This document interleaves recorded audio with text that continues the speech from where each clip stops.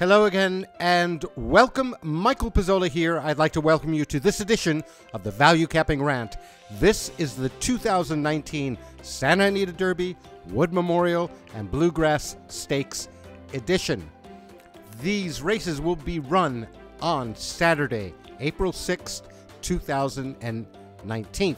The Santa Anita Derby is the 8th at Santa Anita. The Wood Memorial is the 10th at Aqueduct, and the Bluegrass Stakes the 10th at Keeneland. For those of you who don't know me, my name is Michael Pizzolla. I am the author of the best-selling handicapping book, Handicapping Magic, co-author of Pace Makes the Race. I'm the creator of the original online racing forum in its current iteration, Post Time Daily 2.0. You can find that at posttimedaily.com. It's a fully customizable past performance. I am the designer and creator of the Black Magic family of handicapping software. The latest version of that is ValueCapper, Black Magic Handicapper 2.0. If you want to learn more about the principles of value capping, please go to valuecapper.com. I've done a really helpful free video course called the Value Capping Revolution Basic Training Course. Can't recommend it highly enough. Talk about the value capping framework, why value capping and looking for value bets is different than handicapping, who's going to win the race kind of approach. We talk about the 5x5 formula and the software and the training, but I'm not that concerned about you getting involved with the software or training. Honestly, I really would like you to consider the principles of value capping, which are all presented in the first 3 videos. Okay, the 5-bar version. Value capping is about betting horses you like that the public shouldn't, preferably running against vulnerable favorites. You wait for your price, you let the bet make you. That's value capping in a nutshell. It doesn't say find the best horse and bet it no matter what the price is, okay? Now, before we get into the races, a few important points. Number 1, this is not a touting video. I've been in this business for decades. Never touted my selections, sold my selections, done any of that. Doesn't do any, I don't think it's very helpful. I bet my selections. That's what I do, okay? And, if I quote-unquote pick a horse for you and then you lose and you're not happy, or you win the bet and it's like, well, what about the next one? And so forth. That's not very helpful for me. I make these videos to demonstrate the principles of value capping. I don't know what's going to happen in a race. There are so many variables. I do know that I've got a good odds line based on really good numbers that are all built into my software, and I make a set of probabilities out of it. Not certainties, but probabilities. And then I wait for an overlay. And what constitutes an overlay? Yes, of course, it's a higher price than the line that you make, but there's a lot more to that. And I'll show you some of that as this video goes along. I'm making this video on Thursday, April the 4th, which is a couple of days before the race. I don't know what the weather's going to be like. I don't know what the scratches and so forth. So it's a little ahead of myself. The third point, software is a tool. I can't tell you how many, and thank you, nice comments I got about Value Capper software in the last video I just did on the Florida Derby, which had the Florida Derby 1-2. But remember, software is a tool. It's a tool to be used. Just like if I give, a paintbrush to a really talented artist or a golf club to a champion golfer, they're going to be able to use that paintbrush or that golf club much better than a person who's never painted before, or is just a beginning painter, or a club golfer who's, pretty good but not that good. There's going to be very different results. So it's a tool to be used to point you to, in my opinion, to value bets. And speaking of value bets or value investment potentials are price dependent. That means no adequate price, no bet. And there was a situation like this back in the Florida Derby video that I made for you just last week.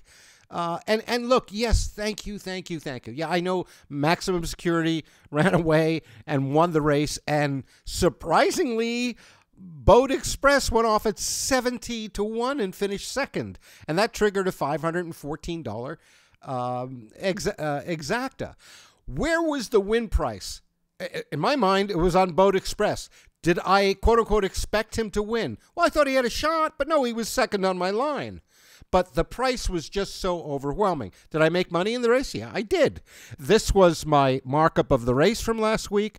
The 8 was the VIP. He went off at the price. The other horses weren't prices. Unfortunately, the price on Maximum Security didn't develop.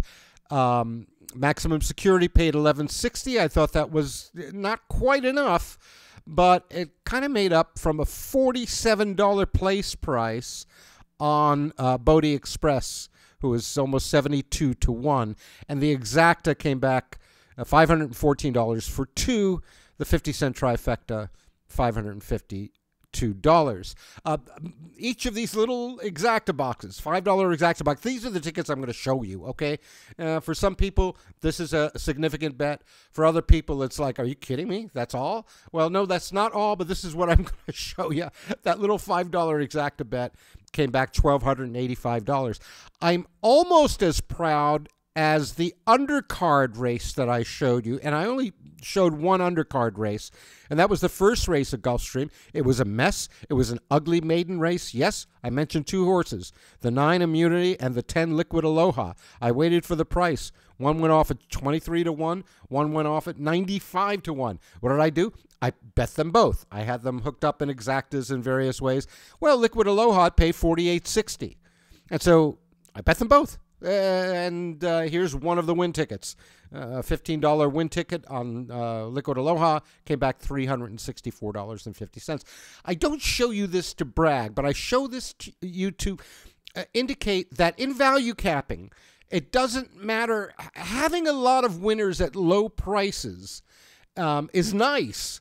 But in my opinion, given the randomness of the game, given how good the public has become in finding good horses because of the distribution of good information all over the internet and online services like My Online Past Performance and, my software and other people, they're all, Equibase's, superb numbers and so forth. The game has gotten, the public has gotten smarter, and therefore the game has gotten tougher, and that's why price is so important. With that all having been said, let's get into Saturday, April 6th, Kentucky Derby preps. The first one is the Bluegrass Stakes. It's the 10th race at Keeneland on Saturday, April 6th, 2019. Here's the way Value Capper looks at the race. Not very surprisingly, Win, and Vekoma are on top, tied on top of the line. There's a gap down to Some Like It Hot Brown, and then another gap down to some of the other horses. Now, forgive me if I say horse instead of colt sometimes. It's just a habit. I think of them all as wonderful, beautiful horses. These are colts, obviously. Couple of things of note. There's a gap after Win, and Vekoma. I don't get very interested in races with a big arc, meaning horses above random, too many horses with a shot. In this case, there are 2 horses that stand above the field, one other horse that stands above the alsos. And so I'll look at it. I'm not excited when there are that many horses in the arc. I'm also not excited when the horses that Value Capper puts on top of the line after giving so many benefits of the doubt and looking for running lines in a contrarian way and making numbers that no one else has and so forth that are, in my opinion, stood the test of time. Doing all of that, we agree with the public. It's like, okay, enough. Why, what are we looking at? I do notice that on a positional point of view, this is kind of a neutral race. Kind of a early or a late horse can win. On a numbers side, it could be highly pressured. So let's look a little more carefully. The 9 furlong, mile and an eighth for us old-timers, track profile, is running on the late side at Keeneland. Now, they don't run this distance too often, so I have to go back. I have some races here from 2017. The last 2 Bluegrass Stakes, they kind of ran at the champions expenditure in the mid 51s, mid to low 51s. That's a horse that comes slightly off the pace, a true presser, if you will. However, the last few races have gone to a later running horse. Now, in this race, it comes up as a highly pressured race. That means there are, look at the second call. Again, from the projection, that's if all the horses decide and the jockeys decide to do what they've done before based on, and by the way, this is called acupressure, looks at every horse's every line and does very sophisticated pace matchups. So Market King looks to have a lead in the first call. And then we see a gaggle of horses. Some Like It Hot Brown, Market King, Aquadini, Lucky Lee, Win, Win, Win. And we see Win, Win, Win, Parsimony, and Chess Chief being able to come off the pace as far as their style. Now, if there's a horse that's way down, that's not fast enough, he may have a closing style and even good late fractions, but he's going to do that to, make a big move to finish sixth. Okay, so you got to look at it all. Win, Win, Win. Not much bad to say about this. This colt, he broke its maiden at the first asking, wins non-winners 1, finished second at a little handicap race at Laurel, wins the Pasco at Tampa Bay Downs, comes off the layoff, and makes a big close from 7 by 11th place all the way to 3rd by 2.5. Is it the right running style based on that and based on the percentage early? I would say yes. How about Vekoma? Now, Vekoma's interesting. He finished 3rd in the Fountain of Youth. Pretty good showing. That's after winning his maiden at first asking and the Nashua, a grade 3 race. So, pretty good. If I have a knock, it's that he expended his energy a little bit on the early side for this track. But this is a fast, good colt. The third colt on the line is Some Like It Hot Brown. It's an interesting horse. I had to look again at the track profile. It's hard to tell what this horse will do because in its first 5 lifetime races, it ran all of them on the turf. Was pretty successful, as in just missing winning the Breeders' Cup Juvenile Turf, $1 million race by 3/4 of a length. Then it comes back off the layoff from its 2-year-old season to win 2 races going away at Turfway Park, the Battaglia and the Stakes. Now, admittedly, those are not. The Stakes is a graded race. I don't know. It's a decent grade 3. It expended its energy early in that race. In the second race before that, it ran at about a 51. Put those both together, either one of those could be okay in this race. Obviously, it has late running ability because of its success on the turf, and that's reflected in low energy expenditure. So I wouldn't quite count that one out. The interesting one to me that is not in the arc, is way out of it, is Signal Man, only because it also ran in the Fountain of Youth. And if you take the Fountain of Youth away, where it had a little trouble, its energy expenditure is good for this distance. So what do you do with a race like this? If it were a normal day, I'm passing because the 2 colts that make the most sense to me, Win, Win, Win, and Vekoma, are not going to be prices. They're the first and second morning line favorites. I might take a look at Some Like It Hot Brown at a very long price. Now, remember, 8-1 on your line. Okay, so value capper, that's my line, right? So whatever line you make a horse, I make this 8-1. That means if they run the race 9 times, it's going to win once. Okay? 8 loses, 1 win. That's, right? That's 8-1 out of those 9 occurrences. So you're saying that it doesn't have much of a chance. So you're going to need either not to, just let this go because the top 2 horses look good, or say, okay, you know what? I know Some Like It Hot Brown isn't my first choice. However, if it goes off at 25-1, I'll take a little bet on it. But this is one where they have got it. I believe they've got it right. And so that's my lookout at the Bluegrass Stakes. Moving to the Wood Memorial. This is an interesting race. Like the Chinese curse, may you live in interesting times. The horse player's curse, may you bet interesting races. But this one's got some texture. Okay, there are 6 horses, 6 colts above random. The favorite's going to be Tacitus, no one surprised. And let's look at what the odds line and everything else is telling us. Of the 6 colts at the top of the line, Over Deliver is on top of the line with a gap, and then there are 3 colts: Final Jeopardy, Outshine, and Haikal, and then there's a gap down to Tacitus and Not That Brady. Now, we again have a bit of a discrepancy between the positional projection, which is pressured, and the velocity projection, or the primarily velocity. It's kind of an admixture of velocity and position, which comes up unpressured.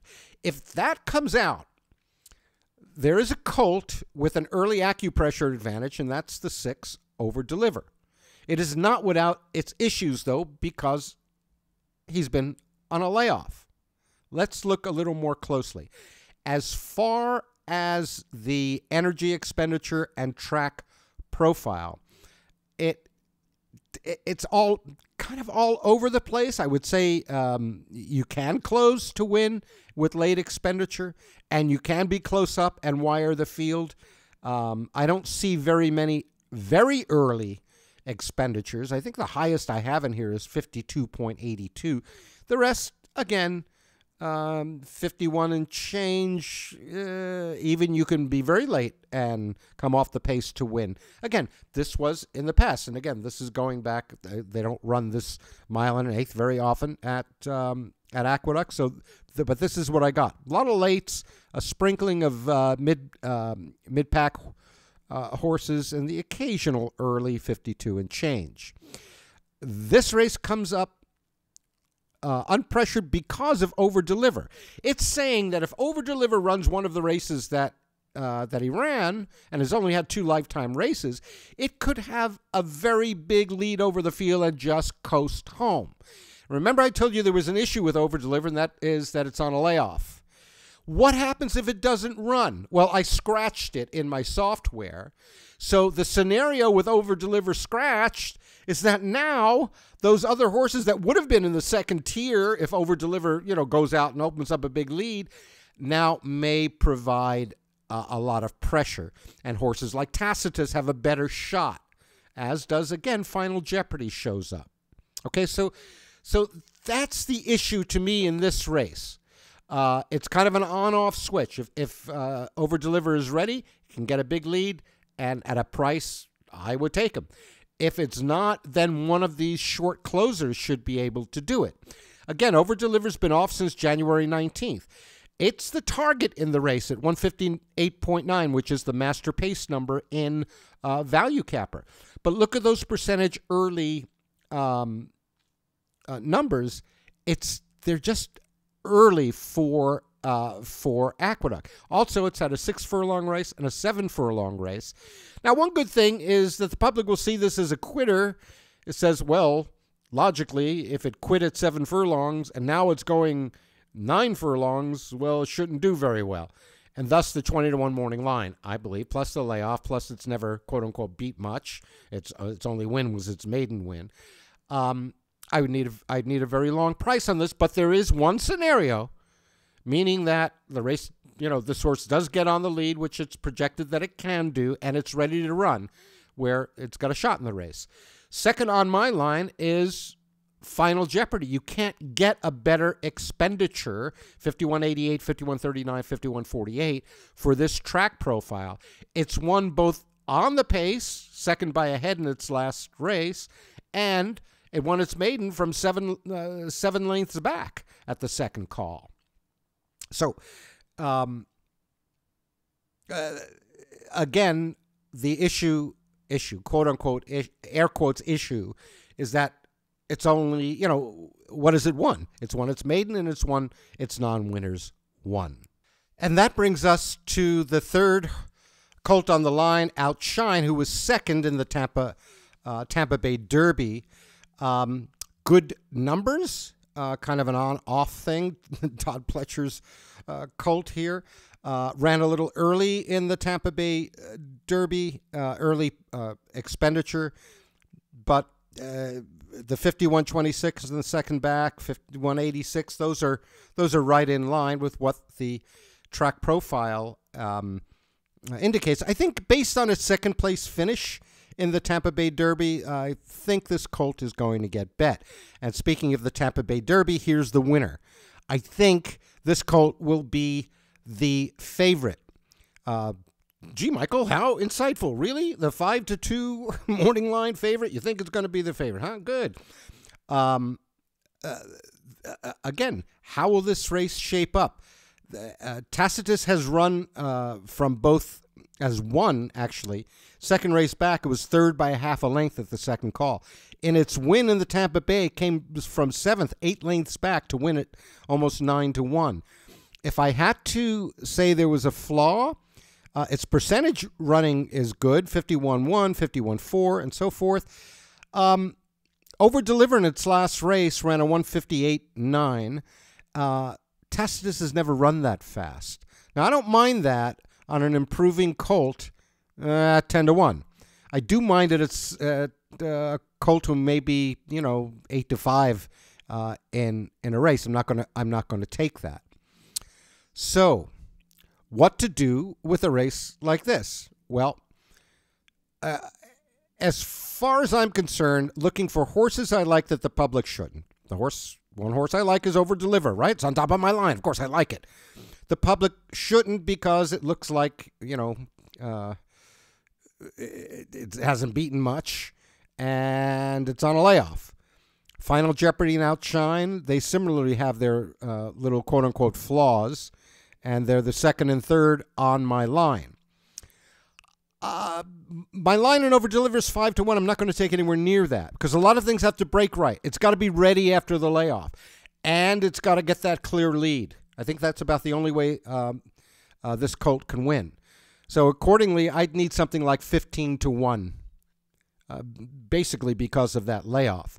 With Final Jeopardy and Outshine, which I both have 7-1 on my lines, I'm going to need 100% overlay on this, on either of those. 15-1, I would bet either of those. So I'll be watching the board on this, and I think that, at a big price, I would take either of these. And if it comes like that first race at Gulfstream last week, if I have to bet 2 horses at big prices, I would. Would I go to 3? No, I'd probably stay out of the race at that point. I wouldn't be surprised if Tacitus and Outshine repeat what they did in the Tampa Bay Derby, run close to each other. I do have some flaws on Tacitus, which is why I'm interested in the race. I think the biggest profit-making opportunity for me is if I get a long price on Over-Deliver. And again, everything would have to break its way, the most important of which is that this colt will have to be ready to run and break well and get that lead, in which case, it'll be a good payday. But I'm not going to overlook Final Jeopardy and Outshine. So that's what I said. It's an interesting race, a race with a lot of texture. Contrast that to the Santa Anita Derby, the race 8 at Santa Anita on Saturday, April 6, 2019. There are only 6 colts in the race, 5 of them above random on my line. But here's the thing. The top 4 horses, colts on my line, are the top 4 morning line favorites. So in other words, again, going through all that contrarian stuff that the software does, it comes up with the same things that the public theoretically should bet. I'm usually not interested in races like that. Looking at the track profile, the last 2 Santa Anita Derbies, completely opposite. Last year's was one on the lead, wire to wire, with a late expenditure. 2017's was one from off the pace. 5 lengths back at the first call, 3 lengths back at the second call, but with an earlier expenditure. So if you just look at the beaten lengths of the second call and the big range of early and late, that means that there's no real quote-unquote track bias. So any scenario would work. In this case, acupressure puts this as an unpressured race, looking at Instagram to perhaps get the lead in the first call, Nolo Contesto at the second call, and Game Winner to close into the race. The target and the top on the line is Nolo Contesto. Morning line makes it 6-1. I don't really see this as going off at 6-1. I don't think it'll be near that price. This is a late expenditure, early positional colt. Not much to say bad about it. I mean, it's got 3 races. It won one.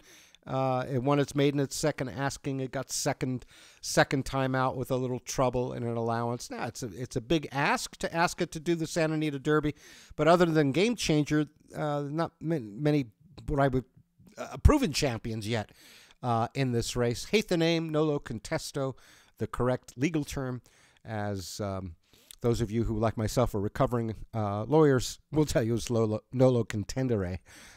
Anyway, I digress. Second on the line is Instagram. This you could call this one a champion. It's done all the right things, right? It broke its maiden at Los Alamitos. It blew away the best pal at Del Mar.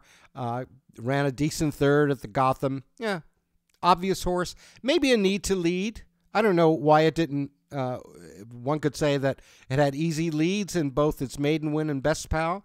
And if it doesn't get the lead, it's toast. Roadster, again, it won its maiden. Went into the Del Mar Futurity as the odds-on favorite, having just won its maiden. But they thought, Bob Babbert knows what he's doing. Apparently he did. He got third place money. Not bad. And then comes in and, it just blows away his non-winners won. That's what I'm saying. This is not, we're not looking at many what we'd say established champions except for Game Winner. Now, as a conventional handicapper would think, and I would agree, good Lord. Game Winner just blew away its maiden field, blew away the Del Mar Futurity last year, the American Pharaoh, those are both grade ones, and then just happens to win a little race, the $2 million Breeders' Cup Juvenile, right? And those were tremendous performances. And it finished second in the Rebel at Oaklawn. Maybe it was the Ship, maybe it was, who knows? There were some points of little trouble. This horse has colt has good numbers. It's got good expenditure. Maybe not as good numbers as some of the other horses that were running in lesser races. This is a potential real champion. One of the colts who one of the early favorites for the Kentucky Derby. Hard to bet against him. Hard to bet him. Believe it or not, Synthesis is above Random. Now, again, it's on a layoff. The numbers are not strong. It's the 5th on the line. It's 30-1 on the line and should be. All those other horses get down, and this horse goes off at a really long price, 25-1. I may make a secondary bet. I would perhaps bet Nolo Contesto at a 7-1 range. But honestly, when I agree with, or my line agrees with the public, which I think is what's going to happen in this race, I'm not interested in coming back with a $15 exacta. That's not the game I play. I'd rather stay out of that race and keep my powder dry for another decent race. Now, the hard question is, Nolo Contesto goes off at 4-1, Instagram goes off at 5-2, Roadster goes off at 3-1, Game Winner goes off at even money, and Synthesis goes off at 25-1. Well, in that case, I've got no bets on those top 4. And whether to bet a real long shot that's got somewhat of a shot is a matter of temperament. If you bet them, you'll have runouts because not a lot of 25-1 shots win. I know we had one, last week in the first race of Gulfstream, that 10 horse. but it doesn't happen, day in and day out. I mean, well, it does, but not every day in and every day out, okay? So that's a matter of style and temperament. I think a more conservative player just passes. I'm going to take a kind of a middle approach to this race. I think Game Winner's the quote-unquote best horse, and it's beaten the best horses. I would, if they let my top horse Nolo Contesto, I hate saying that, at maybe 7-1, 8-1, yeah, I'd make a bet on it. If they bet the top 4 horses properly, so that there's no real good overlays, and Synthesis is at 25-1, I'll take a secondary bet. As I said last week, on big days, good value opportunities often appear in the undercards. I haven't gotten a chance to go through all of the undercards because there were many races. The final cards were delayed. I wanted to get this video made for you. But I did notice in a very quick pass through the races, an interesting race, the Aqueduct 11th race. It's just a non-winners one allowance, typical race. There are 5 horses above random, 2 horses with a gap, Arthur's Hope and Dark and Cloudy. Now, you got to be careful in races where there are many horses on layoffs, and in this case, there are 4 of them on layoffs. But what's interesting to me is this race comes off as unpressured, and there is one horse, Arthur's Hope, that projects as potentially having the lead at both calls. Now, it's never been a mile. The longest it's been was its win like last time at 7 furlongs. But it could have a significant lead in both calls in an unpressured scenario. If I look at my line, it's 6-1 on my line. I'll need a good 10-1 to take a shot. Now, this is on-off again. I get my price, I'll take a shot. How will this horse do? I don't know. If it's able to get the lead and coast, it will win the race. If it doesn't, it won't. So to sum up, in the Bluegrass, I think they have the right colts, win-win-win and Vekoma. I don't think I'd get prices on that. I prefer win-win-win a little bit. But I'm not going to get 8-1, 7-8-1, which I would need.